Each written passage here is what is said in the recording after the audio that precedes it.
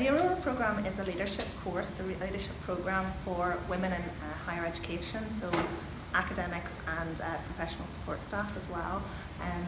It runs over the course of a year.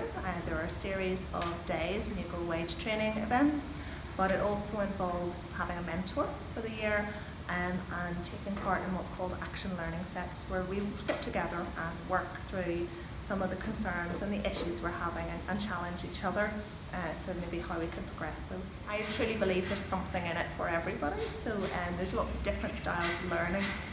We've just had a coffee morning where different people have shared about what they've really enjoyed about Aurora, and everybody has had something different to say, which is really interesting and good to think about. For me has been one of the most valuable parts of the scheme.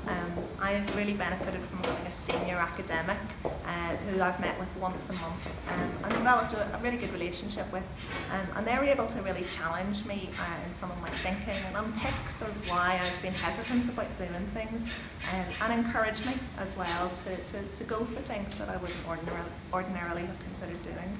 It has allowed me to focus on what's really important and what's going to benefit me personally and in my work-life balance, but also allow me to contribute more here at Queen's.